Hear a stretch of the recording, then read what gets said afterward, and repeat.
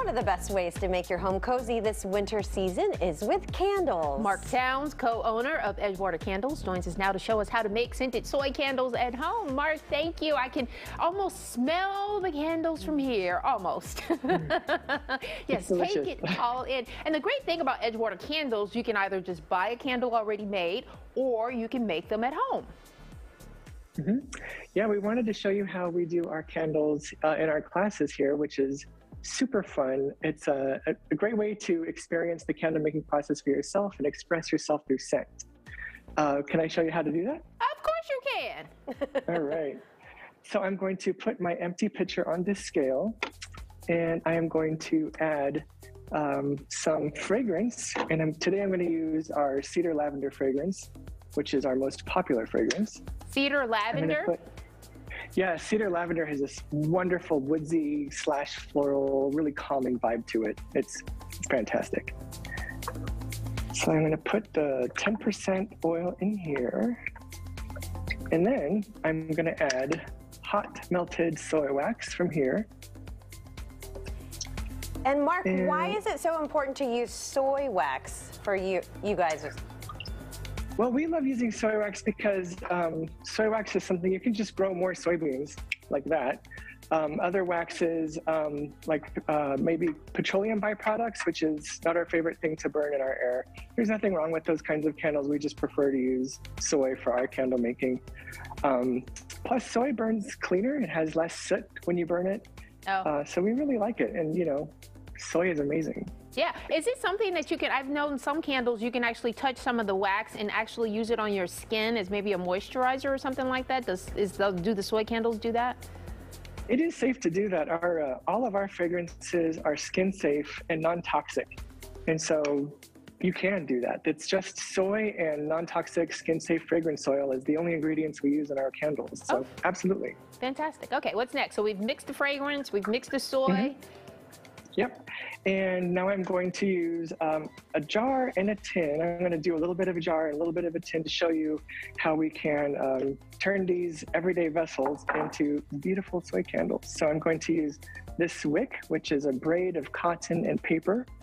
I'm going to put it in our very special wick setting device. Okay. And so this is just a regular mason jar. And I've got a wick in this one. Well, that looks easy, right? Oh my goodness. I mean, that looks perfect. So did you take like a piece of wax or paper off it? How did you get it to stick like that? Thank you for asking. There is a little stickum that I put on the bottom of these wicks so that they will adhere to the base of my container. Ah, okay. Great. So, yeah. So it's funny you said you used a cotton wick, a cotton and something. I always thought that the burning the soot and the smoke came from the wick. So it comes from the wick and the candle itself?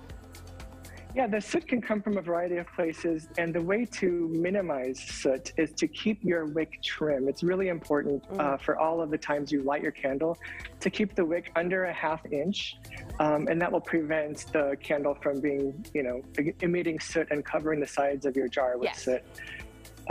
When you burn one of our candles with a trim wick, the jar will be clean the whole way down to the whole life of your candle, all the way to the very end. It's amazing. So cool. Okay, so we've got the wick in the jar. And then you pour the wax in. Yes. So I'm going to pour this into this jar here. I just love the color of melted soy wax. It's so pretty. Yeah, it is so pretty. Mark, I have bought your candles before. They're so fabulous. And you're right, because at the end, you have a mason jar. You can reuse the mason jar, right? Absolutely. Or you can put another candle in it. We're happy to help. Yeah. So how do you get it to stand up straight? The wick. That is another great question. Thank you for asking. Yeah, the wick is just paper and cotton, so it's flopped over to the side, but I have this special tool. It's a wick centering device that I'm going to attach to the candle like so. And this will help the wick stand up straight as it cools, so that when the candle is fully solidified, the wick is centered in the candle like so. Perfect. So, Mark, if we sign up for a class and we make some candles, how many candles will we leave with? And do we leave with some of these tools? You will make 2 of our tins. And what's extra cool is you can choose one of our scents, obviously, but you can blend the scents together. So if you wanted to make a blend of cedar lavender and tomato leaf, go for it. You can mix all those together because we have all of the oil that we use to make our candles here in the shop. Oh, so you can have a signature scent. Absolutely. So very cool. All right, Edgewater Candles. All right, this is something you can do if you want to stay in. Can you take these kits home and make them, or do we have to make them in the actual shop? For now, you can make them in the shop. We are considering making an at-home kit. That's a great idea. All right. What part of the profits? I just gave you the idea there. There you go. Thank you. Thanks so much for being with us. Happy New Year to My you, pleasure. Mark. Thank you. Happy New Year, y'all.